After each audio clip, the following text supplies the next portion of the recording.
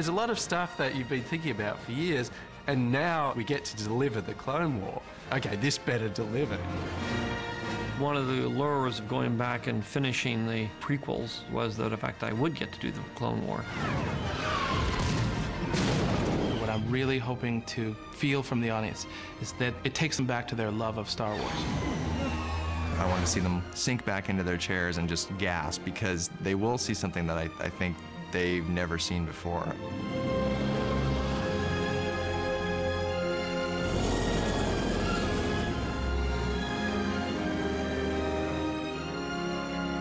I want it to be as cool as I'd imagined it. I want to blow people away with it, actually.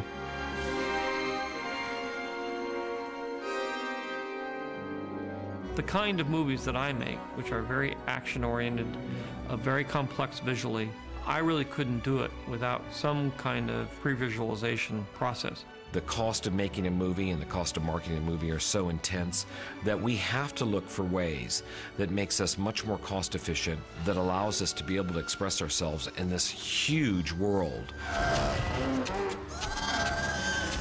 Pre-visualization has definitely been an increasing trend, whereas 6 or 7 years ago, you would mainly have storyboards. In the old days, we would use those, but they don't tell you the movement. They don't help you with the cutting. The cutting is achieved by figuring out motion across a scene and when is the right time to cut. And you have a vehicle passing by and cut to a close-up of a character's reaction. We have always had to use some kind of device to give you the sense of motion. For the end battle of New Hope, I used bits and pieces from documentary films about World War II and war footage of airplanes flying and that sort of thing. Here they come.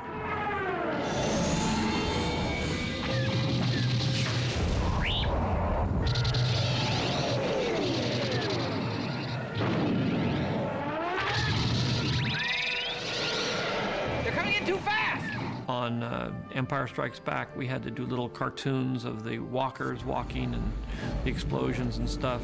Return of the Jedi, we built little models and we took a video camera and we shot little videos of these little models on sticks going through the frame. And when we finally got to Phantom Menace, we were able to actually use digital animation to do our videomatics in a more sophisticated way. Eventually, we came to rely on that department to really define how the movie would go together.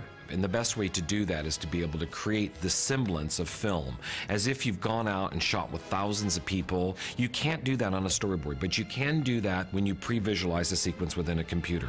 When George first writes the script, he has in his mind what the movie's going to look like. When he goes to shoot it, it's remarkable to watch him shoot because he shoots like no other director I've ever seen. He's going and getting elements. He's not getting a finished scene. When Obi-Wan was walking around in Camino, George showed him concept paintings of, okay, now you're walking down a hallway and you're looking and you're seeing the cloning facilities, but there was nothing for him to see. So it's a very raw and it's very rough, but what he's getting there, he's getting the Obi-Wan element. The pre-visualization guys are filling in what that hallway may look like. Imagine two shots. Obi-Wan's talking and then Lama Su's listening. Master Scyther was killed almost 10 years ago. How long do you want Lama Su to listen? What do you want Lama Su to do? So the animatics team will put in a rough Lama Su, and then George can cut that in the Avid and can start making decisions on how long do these shots need to be. You pick up pieces of shots rather than shots as a whole, and then you construct the shot later. You're able to collect bits and pieces that go into the images separately, sometimes a year apart, and just stick them in. It's a very different way of approaching the medium. It's virtual filmmaking, and it just is an enormous tool for everybody who actually wants to be able to explore and see it in real time. It's a way of making movies where you don't do one process and then go on to the next process. It's like you do a little of this, a little of that. It's more like cooking, and it's more like painting. You know, you paint, you move it around, you kind of thing, you paint a little bit more. He can shoot blue screen with nothing in there except for the actor.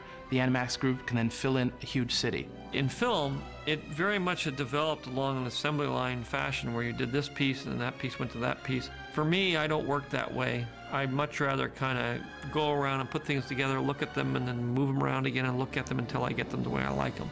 That can be very expensive. So since I have to finance my own films, I had to develop a system where I could have that kind of creative freedom and it wouldn't really destroy me financially.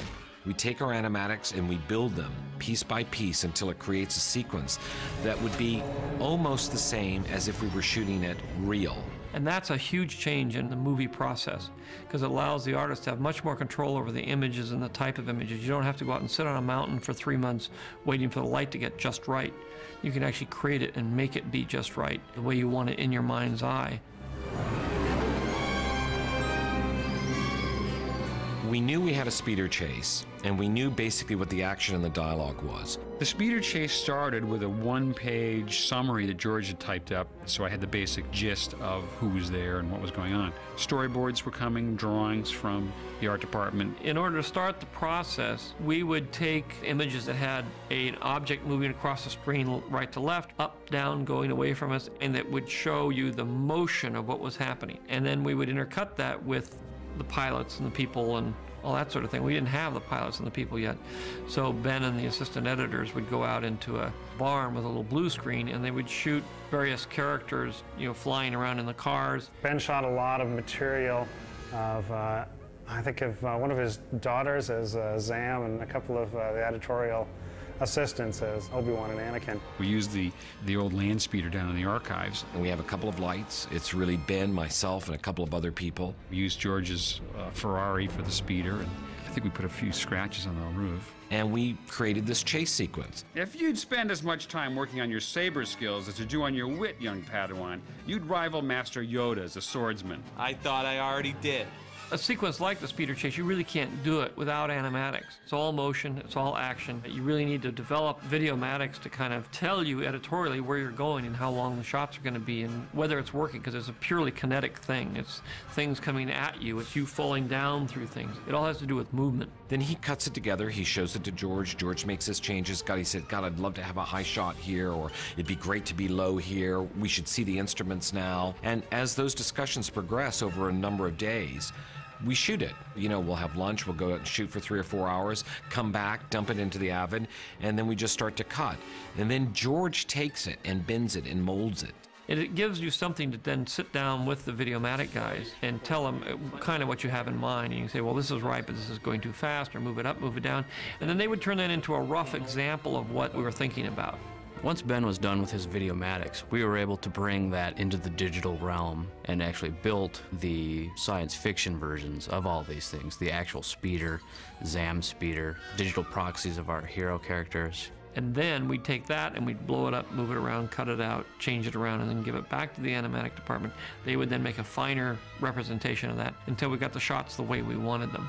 We take that film, we bring it on the set, then we have a speeder on a gimbal on blue screen, and we're able to put huge plasma screens in front of the speeder so the actors can actually watch this bizarre cartoon in front of them. They can understand and interact with what's going on in this surreal blue screen world that they live in. Which I think helped a lot, because otherwise you'd be directing a scene like that by yelling through a bullhorn. You'd say, okay, now this is going to happen. Turn left and right. Okay, you're coming up on Sebulba. Sebulba's ahead of you there. You see him, he's maneuvering, he's flaming, he's exploded somebody in front of you, and bang, pieces flying past your head. It's a very cumbersome way to get the actor to understand what's happening is to yell at them over a bullhorn. It's easier just to show them the film and they react to it as if they were in it. In an odd way, that Videomatic sequence became playback like you'd play back a pre-recorded song, and people might sing or dance to it as a guide. That, if we had not shot with the animatics and pre-visualized the sequence, probably would have taken 3 or 4 days to shoot, but we cracked it in a day, and that is so helpful in terms of the schedule that we have.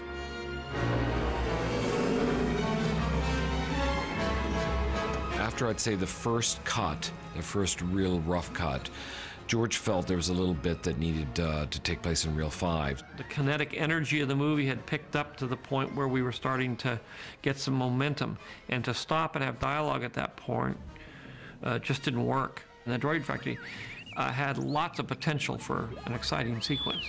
There's a great scene where Obi-Wan is looking down into basically the deep bowels of this droid factory, the churning wheels and droids being made. So we see Obi-Wan's POV, and that piece of art had been approved by George and had been hanging on the wall for a while. It tripped off a whole thing of expanding that and really, like, let's go on you know, a fun adventure inside the droid factory. The droid factory sequence came up, you know, 8 or 9 months into the editing of the film. It was never originally part of the story, so it didn't get the pre-visualization treatment that we might have given it. So one day we get this call from George, hey, come on downstairs. I've got an idea for a new sequence. First, what I did is I did some storyboards with a storyboard artist, and I put them out, and I told him the ideas of what I wanted to happen. In the droid factory in particular, it was really a point of pinning down an environment in the storyboard process. Where would actor be?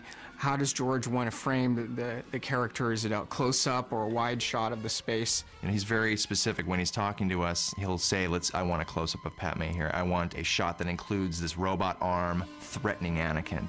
These storyboards were a shooting schedule, basically, for George to frame the actors properly on these blue screen sets that they were building. Then I went to London to set up the reshoots. I mean, this was the fantastic thing about it. We had a blue screen stage and a blue conveyor belt, and that was it. They shot the characters running around on the blue screen, interacting, reacting to threats that were not there. We shot the whole sequence in 4.5 hours with both Natalie and Hayden. We did it before lunch. And then came back and cut that and gave it to the animatic guys. When we are getting footage from those actors, really they're in a conceptual void. There's just a bunch of blue screen.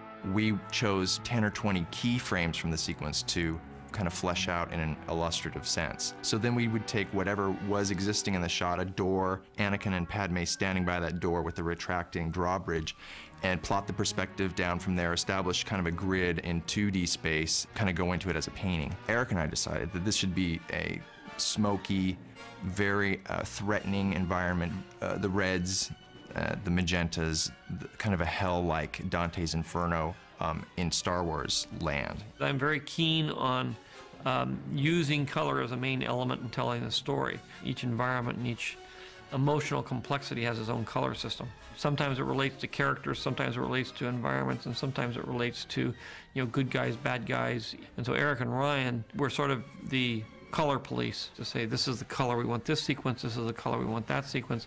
And a lot of the color is rather melodramatic and strong. We talked a lot about the philosophy of the colours of the different areas, and I think they were very anxious to get a sense of progression. Eric actually established a color scripting of the entire sequence, plotting out the dramatic highs and lows, and this is where this big welder arm comes in and sparks are flying, so we knew that when we approached that production illustration, mood-wise and coloration-wise, it would be flashier than some of the somber scenes where we need to really concentrate on kind of the wheels turning in the actors' heads. So by refining that design process, that is something more literal that the animatics team can start doing rough 3D model building. And then we gave it to the guys upstairs, the animatic guys, and they just ran with it. Creating the droid factory sequence was quite a challenge. We had really never tackled a sequence that involved 100% 3D props, environments, and stand-in characters. We really relied on Eric and Ryan's paintings for look and feel. Their paintings had incredible mood and story, and it really brought you into the feeling of the piece. The actual details of it were, a lot of it were left up to us. We had some sketches of machines, but we didn't have a whole lot of detail stuff. So I took our team of painters and modelers and some of our key lighting people, and we went to a big car factory out in the South Bay. Those are very, very impressive spaces. They're, you know, huge interior spaces, sparks flying everywhere. That was the sort of feel I really wanted for the factory, really dirty and smelly, so you could almost smell it. Because these sequences were envisioned and put together well after principal photography was actually done, we had a lot less time to actually do them. And they all went just absolutely nuts. I think they were working 20, 22 hours a day, sleeping upstairs, and they came out with this remarkable scene. The fact that the schedule was so short and it was such an effects-heavy schedule meant that the animatics had to be brought to a new level. The animatic process and the term of making the movie got to be very sophisticated. And one of the best examples is the Droid Factory, because when we got the videomatics for that, they were really great looking. And because it's a very intense action sequence with giant machines and things, when you see it in blue screen, it's pretty boring and silly, you don't know what's going on. But once you get those giant stamping machines and stuff cut in there, it's very powerful. And so in that particular case, the videomatic department made a huge difference in our ability to visualize and follow the drama of the whole sequence. By building these 3D models and timing out the sequences with the actors, they're able to merge the blue screen elements, block in shapes of the droid factory equipment. They will even introduce background elements, and that will be all sandwiched together, rendered out. When we get into the animation, I will take the animatic, I will take my notes from shooting in Sydney, and then I sit down with George and say, okay, we're about to go into the sequence. This is my understanding of how the scene plays. And then he'll say, well, you've actually got a lot of freedom in here. The animatic is rough, or the animatic is very much what I want. You need to follow that very, very precisely. The videomatic department has become so sophisticated that you're getting almost completed shots. It was extremely gratifying to be behind George while he was requesting changes and revisions. To have him actually look at the screen and question whether or not it was a final shot from ILM or an animatic. You know, ILM will go in and clean them up and finish them off and add the detail and make them show up so they work on a giant screen. After ILM would do completed shots, Eric and Ryan then would come in and kind of bring them together, fix skies here and there, basically paint on top of their frames to kind of help them provide art direction. We're doing a lot of the paintings digitally, and it's really about creating a synthesis of painting to the camera arts to, you know, modern filmmaking. We were very excited about being able to attack it from beginning to end and follow it through. That's why this was kind of unique. Eric and Ryan, they're not just concept supervisors. They create a look, but what they have in addition to that is extraordinary ability to take a sketch, a painting, and show us the process of how we make it real. The Clone War, basically, we bypassed storyboards altogether and went straight into animatics. It was a huge sequence. In the movie, it has literally thousands of characters, droids, clones, troops, ships. Basically, we got a page that said, and all hell breaks loose. An incredibly complex, dense scene to do. The Clone War shots are really big, epic shots with lots and lots going on, and it wants to look like a big, momentous battle because it's been talked about for so long. There are references to it in the episode 4. You fought in the Clone Wars? Yes. I was once a Jedi Knight, the same as your father. So it's been, you know, part of the Star Wars lore for years, and fans have been wondering, you know, what's that going to look like? The animatic for the end battle was really a sum of about 2 years' effort. Everybody had a very firm idea of what they could do, what we could get away with, the amount of time we had. They were much more confident in their ability to do exciting shots, and everybody came together as a unit on that project. By the time we got to the end of the film, which is where the end Clone War and that sort of thing, they got very fast in their ability to develop very, very complicated shots in a very short amount of time. We didn't really know what George's reaction was going to be, because we were pulling in a lot of new kind of camera moves and a lot of new shot angles that hadn't really been typically associated with the end battle sequences of, you know, say episodes 4, 5, and 6. When I said, look, I just want some great battle shots. So I let them sort of have their own way with some of those shots, just come up with some great shots, and I'd use them. So that really inspired them. We put in a lot of extra zooms. We put in a lot of extra camera shake, like you have to get to this situation, or you have to catch the action that's going to be happening. It was the final battle of the sequence. It was a very exciting thing to do. It was what everybody had been waiting for. And at that point, everybody just kind of exploded creatively. They put a lot of time and effort and creativity into it and came up with some amazingly complicated and interesting shots. They were churning out 30, 40 shots a day. And, you know, after a week, you got 200 shots. And it's amazing how much you can play with that. We took those, started cutting them in, made some modifications. Some of them we couldn't use, some of them we could. And then we started to build other shots around those shots and to build it into a full and complete sequence. When we saw the animatic of the Clone War, I had goosebumps. I rarely get that from an animatic. Animatics are usually so rough, but the Animax team at the ranch had done such a fantastic job with the Clone War. It had handheld cameras, it had ships flying in, it had missiles spinning around, it had these big, huge walkers. It had everything that we, as teenagers of the 70s and early 80s, saw in those original movies. And that's what you do it for.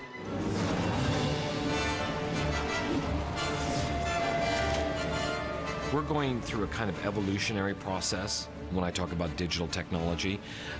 Most directors have no clue how to be able to use it. You know, they're just learning.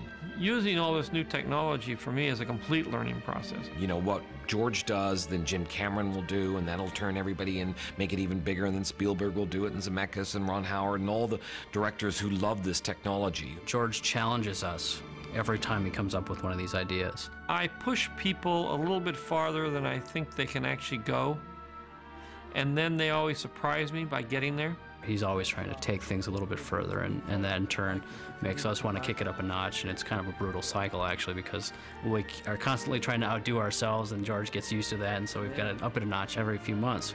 And then I say, well, gee, this is great. If they can get there, then I'm going to push them a little bit further and see if they can get there. I sort of feel like you're part of some weird science experiment. It's like, okay, let's see what they can do without. Okay, let's take away their food. They're still alive. Okay, great. Let's take away their water. Still going. Okay, let's turn down the oxygen level. So they keep saying, okay, you guys have to do more with less. Sometimes they don't make it, but almost always they do. You know, we did it, so I guess they were right. I'm constrained by my own perception of what they can accomplish. And I've learned, especially in the digital world, that I can actually push them a lot further than I think. And it opens up my creative process, because I go, well, what if we have him do this? And what if, you know, and in the real world, you wouldn't even think of something like that because it'd be way too hard. But in the digital world, you say, well, okay, we'll do that. We'll try that, see what happens. That was the challenge for us, to be able to work closely enough and be capable of delivering everything that we possibly could for him to express himself. Very rarely do I not get what I want. You know, there are a few times when we all sit down and give up and say, you know, this is too far, too fast. But they know that eventually I'll come back to it on the next film, and we'll try again.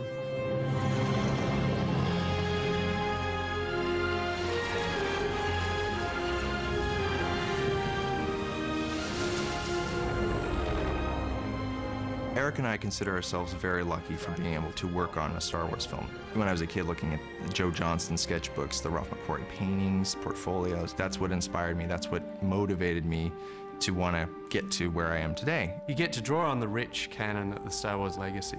You have a demanding and vocal group of fans that you have to satisfy. But the big thing is, you have yourself as a fan, and as you were when you were a kid looking at these films and thinking of you going to those now, you have to satisfy that person as well. I spent 2 years on this movie, and you have good days and you have bad days and you have long days and you have hard days, but at the end of it, we're making entertainment. We're making a movie, and we're making a Star Wars movie. That's when you think, okay, it's all worth it. Who need that? No.